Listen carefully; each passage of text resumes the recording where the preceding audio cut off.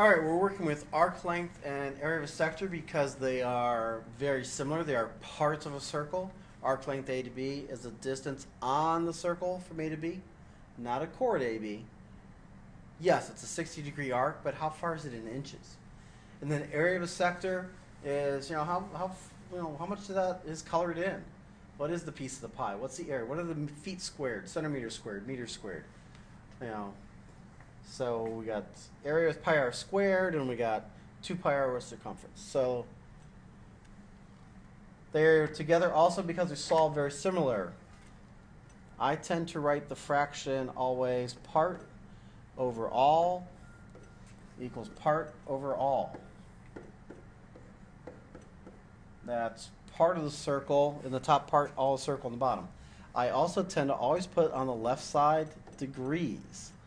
So that would be like 70 degrees over all of the circle, and all of the circle is 360 degrees.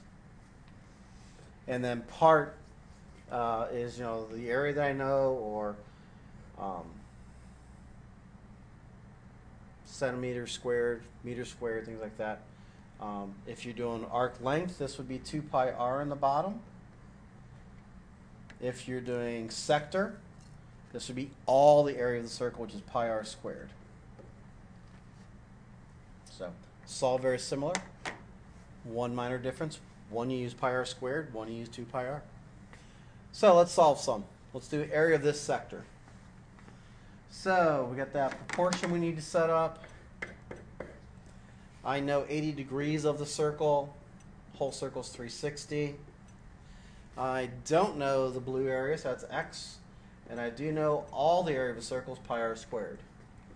So 80 over 360 equals x over pi 7 squared. And pi 7 squared, well, we know 7 squared is 49. Okay. So now we're going to solve for x. Now some people, you got to figure out how you're best going to remember to do this. Some people will understand they just need to multiply by pi 49 on both sides in order to cancel that and be left with x. Some people want to have only part of your thing disappear. Some people want to think about it as cross multiplying.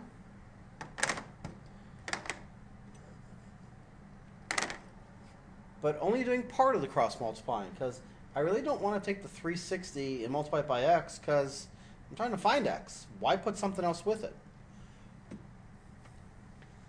So some people understand we're just going to do that. Well, I've just written the same thing 2 different ways, so whichever way you understand it. We're going to do pi times 49 times 80, divide by 360, and that will get you x. So our answers might differ slightly because you might use 3.14 as an approximation for pi, and I use the pi button. And also pi buttons on calculators, my calculator might do different decimal places. Yours might do others. Mine might go to 10 decimal places, yours might only go to 8 decimal places. Pi times 49 times 80 divided by 360, and the answer comes out to be 34.21. 34.21 inches squared, because I started with 7 inches, and that's 49 inches squared. In degrees and degrees. Alright, so we're just solving proportions. That's all we're doing. Alright, what do we know here? We don't know how much of the circle we have, but we do know the part that we have is 100 centimeters squared. And we do know that the radius is 9, so this pi 9 squared. That's pi 9 centimeters squared. Alright, so 9 squared is 81. So pi 81 centimeters squared. Now, the reason some people don't write units sometimes is because those are canceled. Alright, we've got to get x by itself. Again, think about whichever way you want. Do you just want to cross multiply this partly? Yeah, I want to bring the 360 up. Do you want to bring the pi 81 up to the x? Absolutely not. We would just have to take it away. You can if you can, but you got to take it away, so why put it there in the first place? Some people just need to think about it as, well, I'm going to multiply both sides by 360. We talked about the same thing two different ways. That's going to cancel. We're left with x equals 100 times 360 over pi 81. Get rid of that random dot that was there. Be careful when you do this. You need to divide by pi and by 81. Some people have trouble with that. So how do I do? 100 times 360 equals, divide that by pi, equals, divide that by 81, equals 141.47 degrees. Now my drawing might not be good. That might not be a good look at 141. I don't know. I was just drawing it at random. But the math says, the numbers say that's 141 degrees. Let's try another one. We know 85 degrees. Awesome. We know 85 degrees out of 360 degrees. And we know part of that pi shape, just the pi wedge, just that, is 100 centimeters squared. What we don't know is that, pi r squared. We don't know the whole area. So you're going to be asked to find the whole area. Basically that whole thing. You might be asked to find the radius, which means find the whole area, then divide by pi and square root. All right, do we want to cross multiply? Yes, we actually do. We need to bring that variable up to the numerator. You're also going to want to send the 360 across. So we got pi r squared times 85 equals 100 times 360.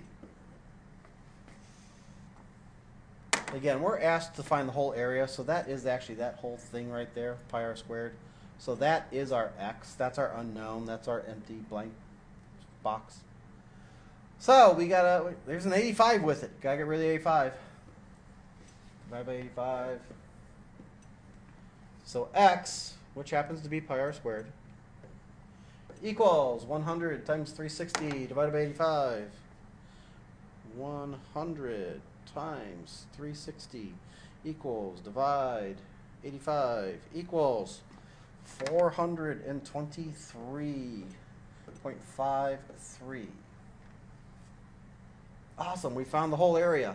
Just knowing an angle, just knowing a wedge, just knowing a piece of our area. We knew the angle that it was, we knew that it was 100. Great. Now sometimes they're going to ask you to actually find r. Well, that's like one more step. Two, actually. We know that pi r squared is 423. So you'd have to divide by pi. Yeah, pi's on that same side. We'd have to get rid of pi. So you have r squared equals some number.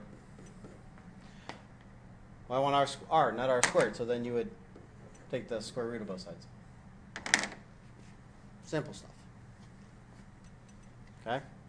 So it all comes down to solving this proportion.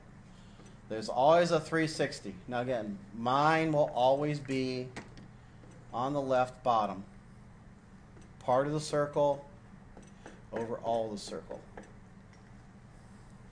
And maybe they're going to ask us for how many degrees we got for the sector. We'd have to know the other two things. Maybe they're going to ask us for what's the area of the sector. We'd have to know the degrees, and we'd have to have a radius or a total area. Maybe they're going to want us to find the total area. Well, we'd have to know the partial area, and we'd have to know the angle that we got. There's only three ways to do this. That is area of a sector.